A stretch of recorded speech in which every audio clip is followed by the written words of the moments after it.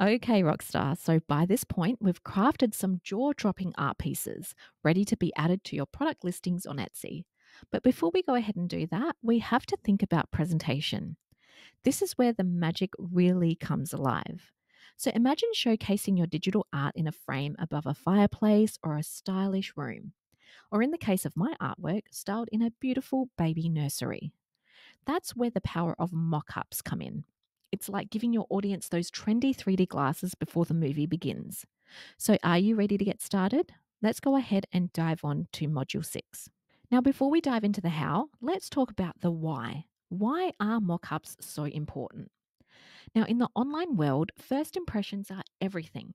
And when we're trying to sell something that's digital, as in they can't physically touch it with their hands or they can't see it in person, we need to make sure that we are displaying our artwork in a way that really highlights your product. A professional mock-up really lets your audience envision exactly how the perfect artwork would look in their space. It's more than just a view, it's an experience. Now, there are a lot of different ways that you can create mockups. Heck, I've done multiple videos on YouTube about this topic and even have a paid workshop in my store all about creating high converting listing images.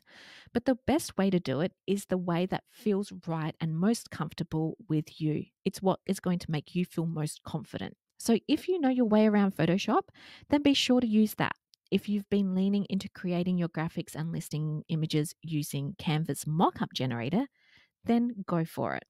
And if you're really struggling with the confidence to create them yourself, you can always think about outsourcing this task to someone from Upwork or Fiverr. In this tutorial, I'm going to share with you my exact current process that includes using Photoshop. In this case, if you're looking for a free version, you could potentially use Photopea. I haven't used it personally, but I have heard that it is pretty much the same as Photoshop. I'm also going to be using my designs to again streamline this entire process.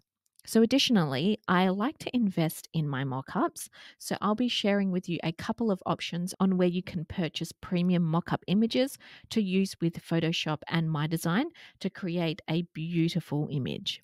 So once you're ready, go ahead and navigate to the tutorial videos within this module where I'll share with you the exact process of how I am currently creating mockup images using Photoshop and my designs. I just want to highlight the word currently.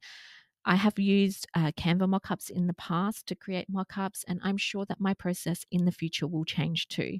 As my process updates and changes, I'll be sure to update the videos within this module and within this course. Okay, so go ahead and jump on into those tutorials and start creating some magic.